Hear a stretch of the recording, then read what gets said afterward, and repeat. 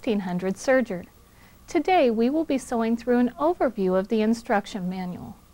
But before we begin serging, let's talk about thread and needles. There are many types of thread available for your speedylock serger. The most common type of thread is the serger cone thread. You want to make sure that the thread is of good quality and it's not fuzzy on the cone.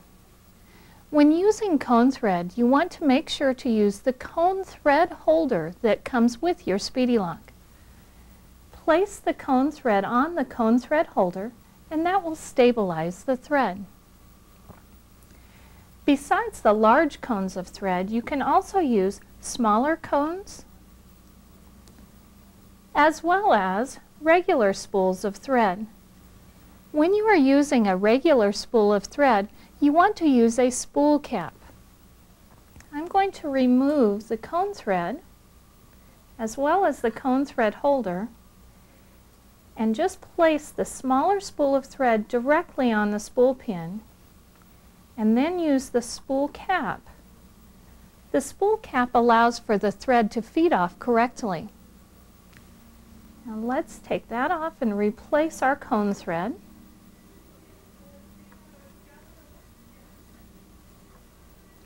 And we're ready to talk about needles. You always want to use standard sewing machine needles with your speedylock serger.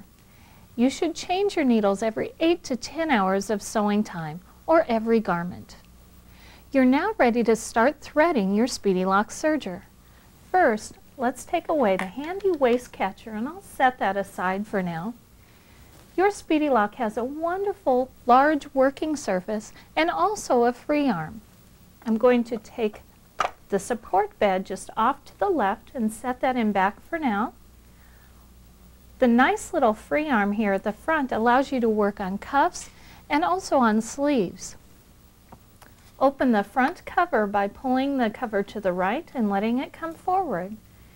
And to release our free arm, there's a little button right in the front. I'll push that down and the free arm releases to the side. You're now ready to start threading your speedylock. You always want to thread the upper looper first when you are threading your speedylock.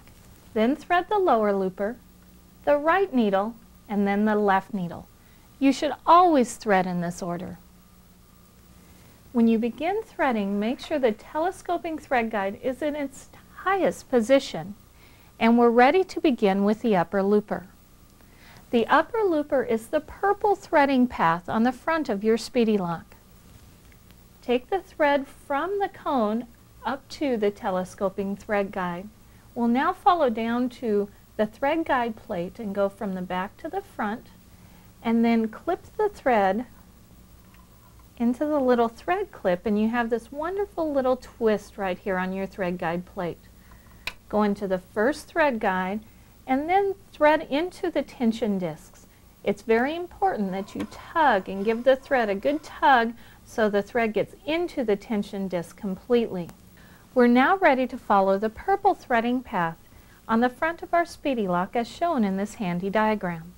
I'm going to use my tweezers and take the thread, and I'll use the first threading guide here and place the thread into the first threading guide, into the second thread guide,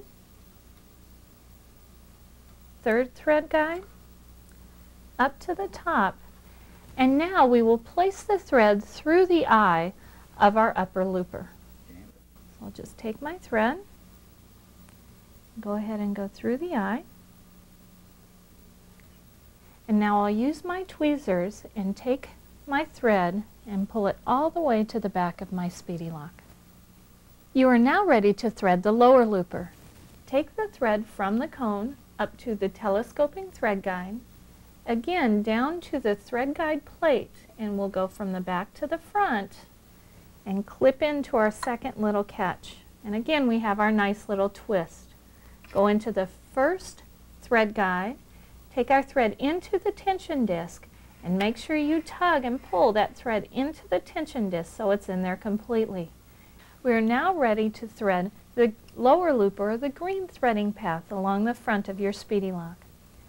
Take the thread into the first thread guide. And that little thread guide is right up here at the top, right here. Go into the second thread guide.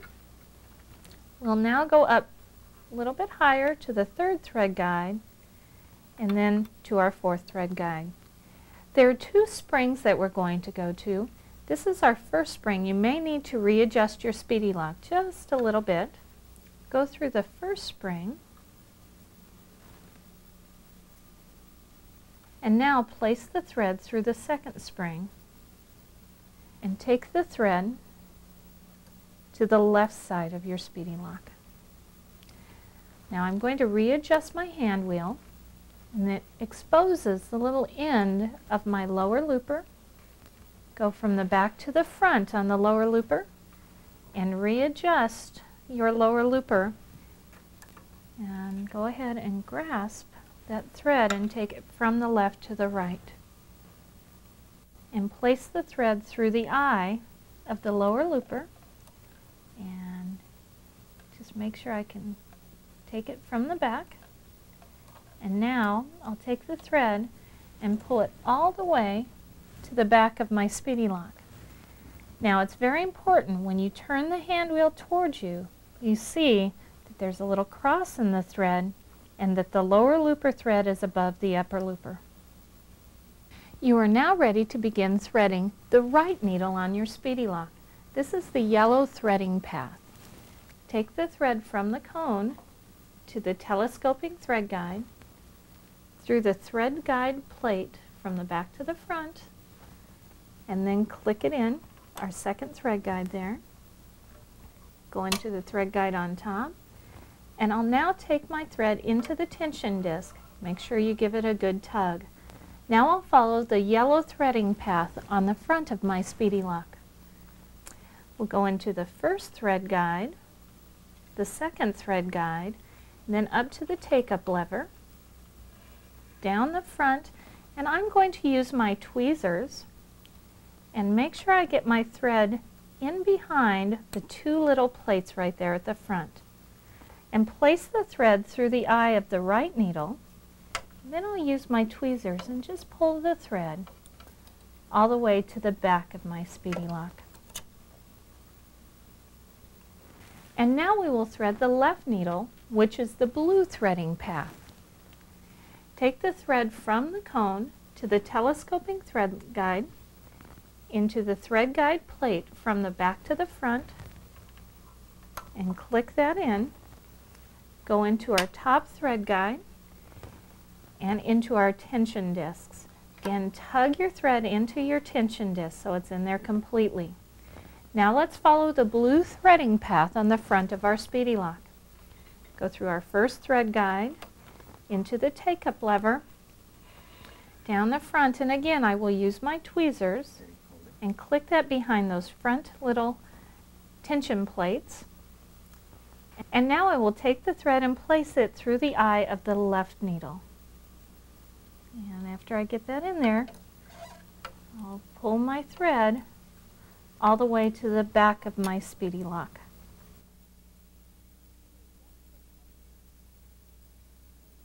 To adjust the cutting width on your speedy lock, there's a handy dial on the inside of the free arm. Turn the dial toward in for a narrower width or W for a wider width. You are now ready to close your speedy lock. I'll close the free arm and then the front cover. And I will go ahead and put on the support bed and just slip that right in to the side.